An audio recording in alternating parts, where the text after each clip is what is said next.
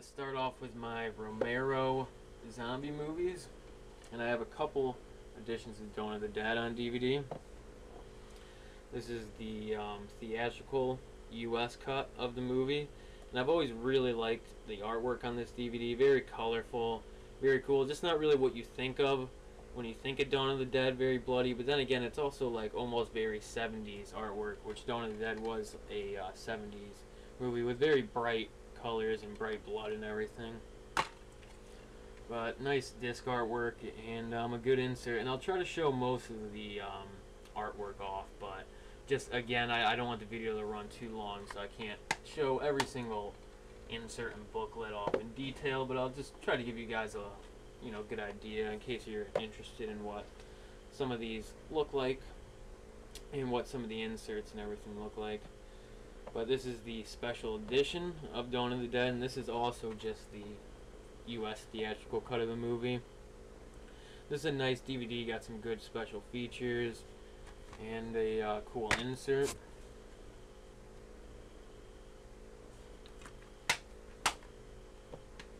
And next up I have the European cut of George A. Romero's classic. And this one was actually presented by Dario Argento and features more music by the band Goblin, who is just an awesome progressive rock like soundtrack band. Just a really cool edition right here. Also, nice insert. And then last, for my Dawn of the Dead movies, I have the Ultimate Edition 4-disc box set, which this is just a fantastic box set. If you find this for a good price, it's definitely worth picking up. I actually got mine used, so I don't have the back information slip anymore. But other than that, this is in really good condition. And this is a 4-disc set, and includes the US theatrical cut, and then it also includes the European cut of the movie, but then it includes a cut of the movie that I think is unique to this set, which is a some sort of director's cut or extended cut of the movie that I think it was the cut that they used when they premiered the movie. But what I've read, it's like not one of Romero's favorite cuts of the movie. He prefers the theatrical cut. And also I've read that the movie features more stock music than the other cuts, so it has less Goblin music and more of the stock music. So eventually I have to check that out and see what it's all about for myself. But for right now, my favorite cut of this movie is the European cut. For some reason, I just like that one the best.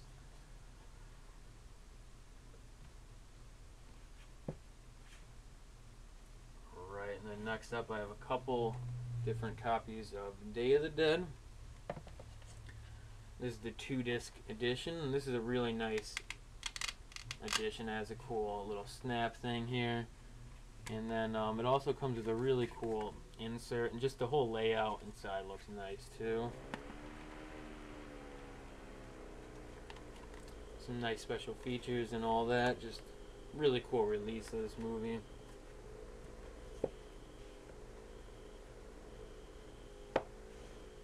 And then I also have a single disc release of Day of the Dead, and this is actually an older DVD release of this. And I don't see this too often.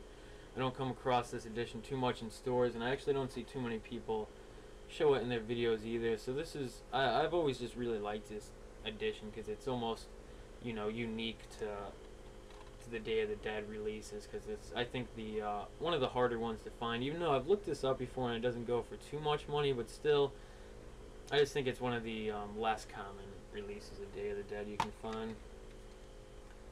Original movie poster, and I just love that. That's probably my favorite out of all the Romero zombie movie posters. I would love to get an actual poster of that one of these days.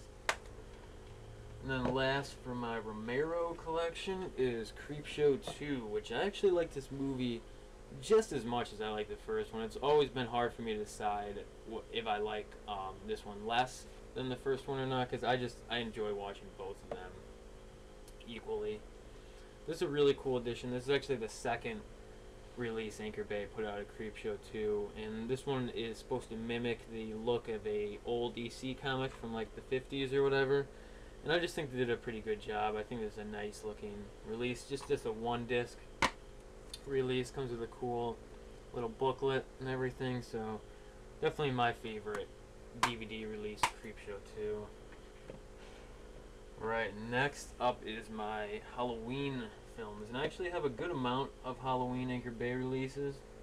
This is actually my first copy of Halloween Anchor Bay edition I have, and this is one of the first releases of Halloween on DVD ever. This is actually from '97.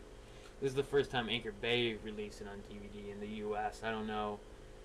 This could be the first DVD release of Halloween. I know I've talked about this in some of my other videos, but this is one of the rarer editions of Halloween because you don't see it too much since there's been so many re-releases of Halloween. It's probably had over like 10 or even more than that re-released with box sets and everything included just from Anchor Bay. So this is a little bit harder to find than some of the other editions. Well, this is nice. It actually includes no special features except the trailer. But that's what I like about these older DVDs. They're very basic, and for some reason I like that sometimes. Then this is probably one of the rarer editions of Halloween you can get on DVD. And this has the holographic cover, which is really cool. And this is just a one disc set, but I've seen this go online for almost like $100 before, so from what I know this is one of the more expensive Halloween Anchor Bay releases. Came with a cool postcard thing and a replica of the movie poster like Anchor Bay does a lot. Just a really nice edition right here. And I also have the extended TV cut of Halloween, which is a cool cut of the movie to watch. If you've seen the first one, 100 times, it's cool to watch this one every once in a while. My edition of this actually isn't in the best condition, but it still plays all the way through. There's like a few scuffs on the disc. But this is really cool. I like this. This is actually a rare DVD too now. Most of the Anchor Bays are, because they're all out of print. Well, most of the older ones are now. And then here we have Halloween 4. And this is actually the first DVD release of Halloween 4 too on DVD. And it has no special features either other than just a trailer. But still, I like it. And that's what the inside of this one looks like. And I love the movie poster for this. It's probably one of my favorite out of the Halloween movie posters, even though it's hard to say because all the Halloween movie posters are pretty good for the first 4 or 5 films. Then I actually have another release of Halloween 4, The Return of Michael Myers. And this one I like just because I had a close-up shot of the face on the poster, which I've never really seen this edition before. I came across this at a thrift store for a couple bucks, so I thought it was pretty cool. It just looks like your basic re-release of the Halloween movie. It's just the cover stood out to me, so that's why I picked it up. This actually has a couple special features on it, so that's cool. I always like to get DVDs with special features on it if I have a copy that doesn't have too many. And then I have the special edition of Halloween 5, which has some really good special features and has an introduction from some of the actresses in this movie, which I think is really cool and fun. And I've always liked the 5th one basically the same as the 4th. I always just thought of both going together well, even though I do think the 4th one is a little bit better of a movie in a sense, but I still love to watch both of these movies back to back.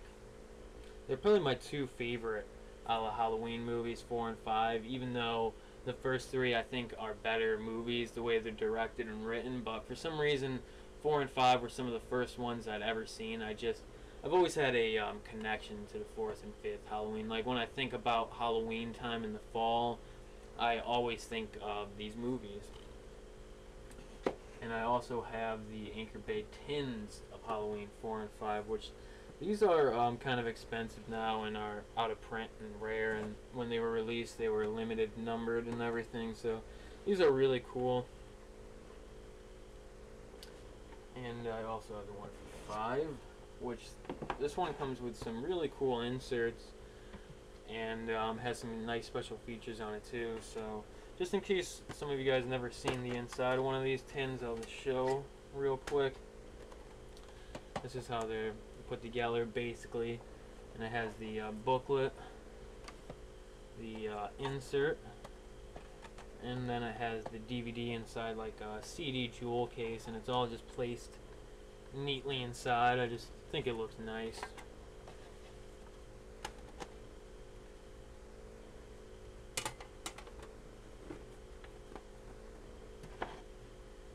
So eventually I actually plan on getting all of the Anchor Bay horror tins. There's one for Hellraiser and from the Beyond, and there's more, so those are really cool too for an Anchor Bay collection. And I've always wanted to get those, so I'm glad to finally pick a couple of those up. Those are actually recent purchases. I got those probably like a month ago, or a little bit less than that, like a week or so. But next up here we have the Hills Have Eyes from Wes Craven. This is actually the 1-disc release, and eventually I plan on picking up the 2-disc special edition with a booklet and everything. I used to have that years ago. It was actually my first copy of the Hills Have Eyes with the 2-disc, so I just want to buy it back again. But this is a nice release of it anyways. Then I have the Evil Dead Ultimate Edition, which I think is really cool. This is a 3-disc set, and it comes with the full screen, the widescreen, and then it comes with a disc with bonus features. So, a really nice collector's set of this. Has some really nice artwork and everything. Just cool, real cool in my opinion. Glad I picked that up. Then I have the single disc edition of Evil Dead, and this is just your basic Evil Dead on Anchor Bay. Mine just has this sleeve that was put on some of their movies when they re-released them around Halloween time at one point one year. Really cool though. I love Evil Dead films. Some of my favorite horror movies ever. And this is the older Anchor Bay release of Evil Dead 2 with the original movie poster, which I've always wanted to get this, so I'm really glad to have this. Just a really nice looking DVD in my opinion. The inside of that, they couldn't use that skull picture more in my opinion. Just an awesome picture. And then I have the other release of Evil Dead 2 from Anchor Bay, which this one's also really nice too. Has some good special features and everything. And then there's the single disc release of Army of Darkness, which is nice. I like the cover artwork on here, a little different than what you see in a lot of Army of Darkness releases. And this was actually the first Evil Dead film I saw, and I'm sure that's the case for a lot of people who grew up in the 90s like myself. And later on I found out about Evil Dead 1 and 2, which are, like I said, are two of my favorite horror movies ever. But this is just cool. I've always just loved Army of Darkness. One of my favorite horror movies, if you can call it a horror movie. And this is the 2-disc edition, the Boomstick edition of Army of Darkness on DVD. And this is a really nice set. It actually comes with the US cut, the US theatrical release on disc 1, and then disc 2 is the director's cut. Which in my opinion, I actually like the theatrical cut the best, just because it's the one I grew up with, it's the one I remember seeing, it's the one I'm comfortable with. But the director's cut was fun to watch too, so definitely suggest to check that out for anyone who hasn't seen the director's cut yet.